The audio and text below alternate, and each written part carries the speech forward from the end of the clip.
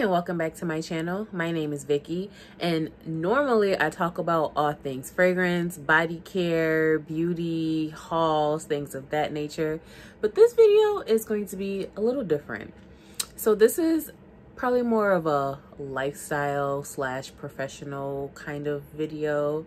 So recently I have officially completed all 4 parts of the New York State CPA exam, and I wanted to make a video to really give some tips and tricks that I have learned along the way.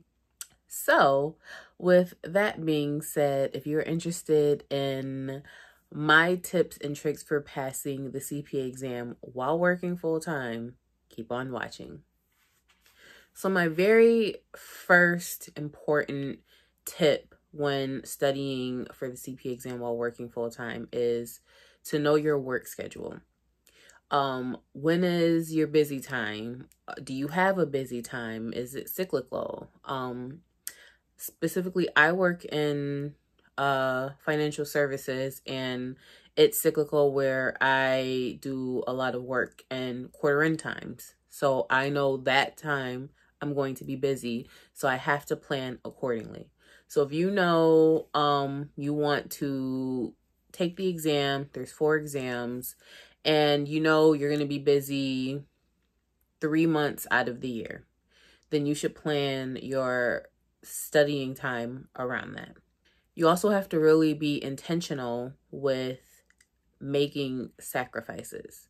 So I took 3 of the 4 tests over the past 6 months from I started studying for real March 2021, and I took BEC in June. I took both fire and audit in August. I took audit in July, but I failed that exam.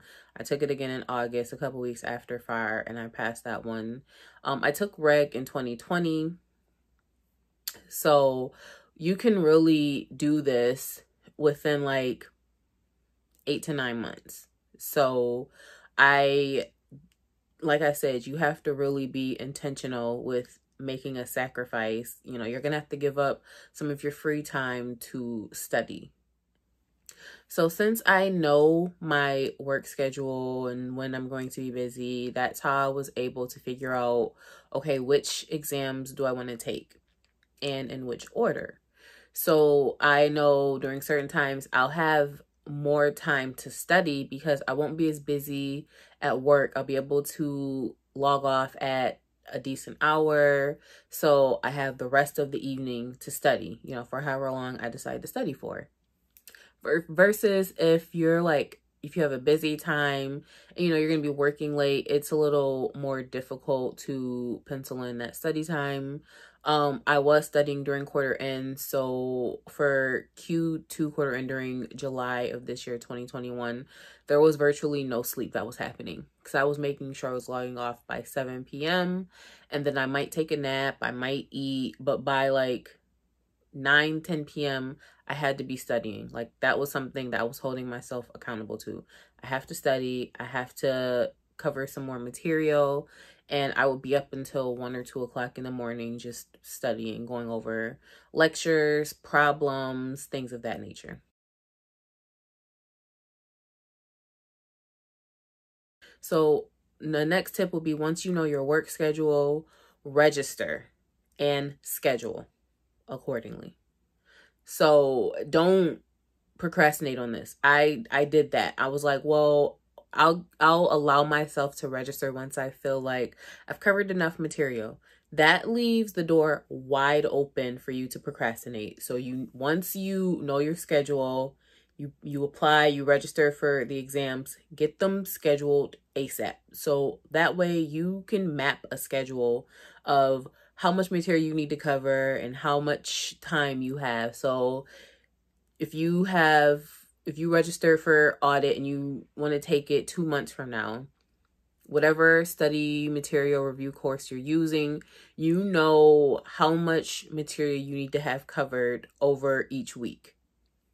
That way you really need to make sure you're on top of studying and reviewing and all of that. Another important tip is to know your learning style. What works for you?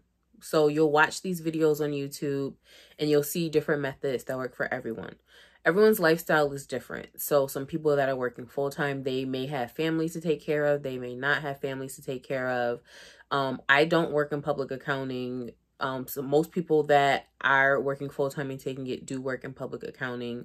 It just so happens that my field still qualifies as experience.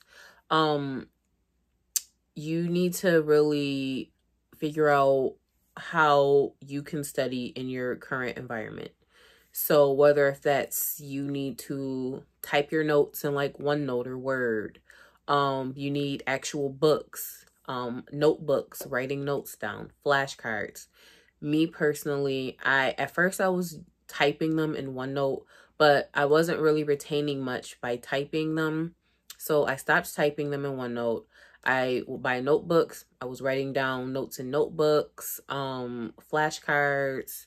So if you have review material and they use mnemonics for things, or if you create your own mnemonics for things, you use flashcards to write them down to further emphasize that, or for formulas or any things of that nature. So just one thing that helped me, I like trap music. So sometimes, you know, I took the whole idea of a mnemonic, and if I could make it kind of rhyme with a chorus I enjoy, that will help me. So don't judge me, but like, for example, I like Drake's song Started From the Bottom, right? And we'll take audit, for example, because it's the last exam I took. One of the areas that you'll have to know is like some of the assertions. Completeness. Completeness starts from the bottom, right? So started from the bottom, now I'm here, now I'm complete.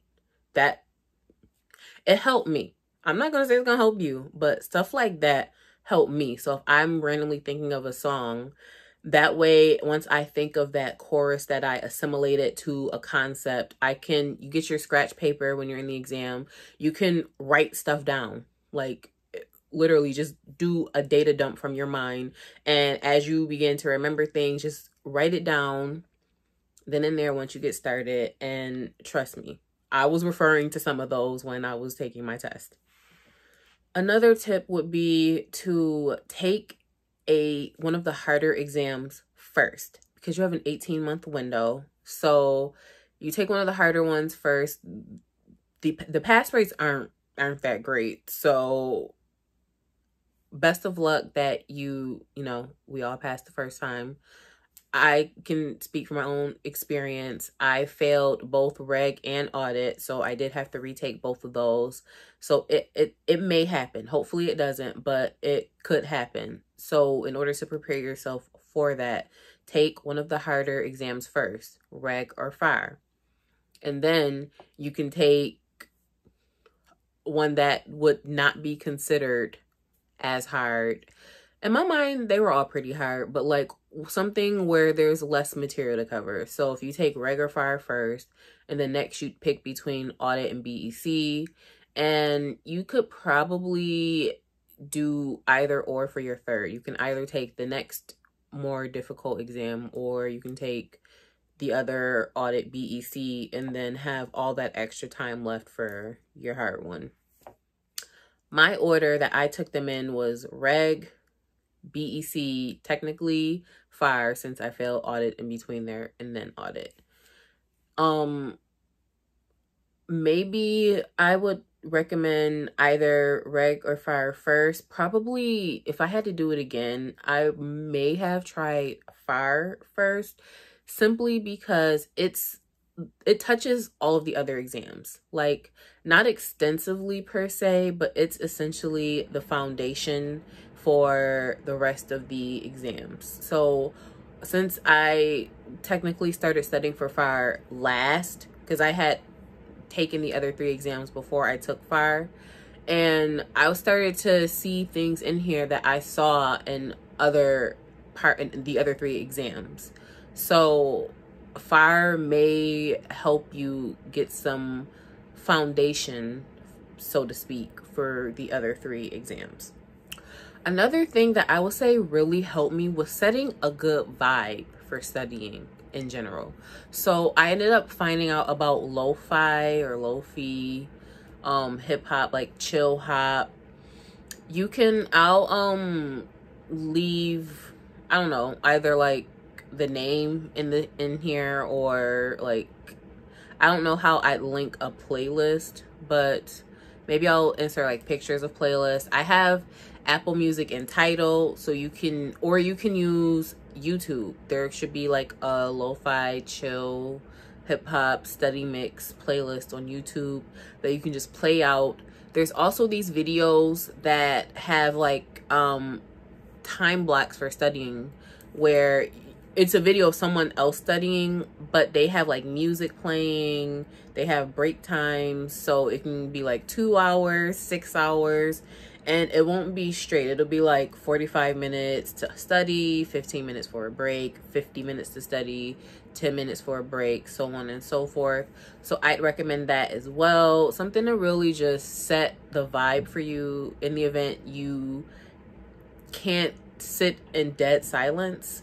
You need a little something, but nothing like too loud, nothing like too serious going on. Another tip I have is for your day before your exam. I highly recommend that you not do too much. So by that, I mean trying to crack big topics that you're struggling with, or trying to learn like some really heavy new material. I don't recommend that, because you're already gonna have the nerves for the test. So there's that. And you don't want to risk like losing some of the other things you've already learned. So definitely, you know, do some review, but like nothing too heavy. As far as review material, I used Becker. So I got Becker a little over 3 years ago. I got it through school. They I don't know like how many schools they visit, but at my school they were offering a 50% discount, and I had purchased it then. And somehow I got like grandfathered into their new thing where your subscription doesn't expire after 18 months. But either way, I used Becker. You can use whatever it is that you want to use, but I recommend that you definitely try to listen to some of the lectures. One tip that I got in another video, I don't remember because I must have watched 50 to 100 of these videos. They were watching lectures, and there's an option to speed the lecture. So it's normally like 1. So I would listen to my lectures on like 1.5. Sometimes if they speak slow enough, I put it on 1.75, just so that I'm not falling asleep during the lecture sometimes, because if they're talking too slow, you might go to sleep. Definitely work on multiple choice questions. Definitely. Your review course, your material, I recommend using the simulations, like just to figure out the format. That's what they helped me with. Not necessarily, I didn't necessarily feel like the problems looked anything like as far as what they were about, but the format. So how they look, I recommend you at least use them for that.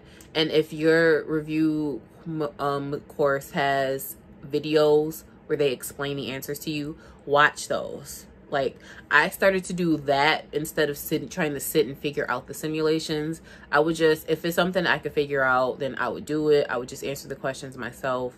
But if it's like a long problem with formulas and things like that, I would look at it, I would read it, but then I would just watch the video for the solution, because chances are you'll get better information out of that as far as learning how to solve the problem. You can take notes during that. So that's another thing that I picked up.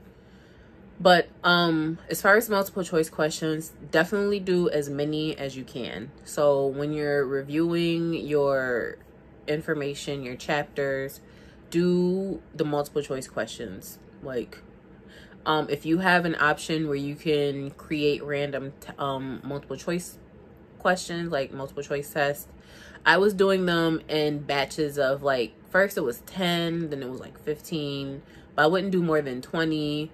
And I would do them like back to back. So I know some people would do the same amount for how many would be in the test. You can do that. I would just do like 15 to 20, but I would do those like 3 times in a row. Another tip I have is probably more personal, but it's really to remember your why.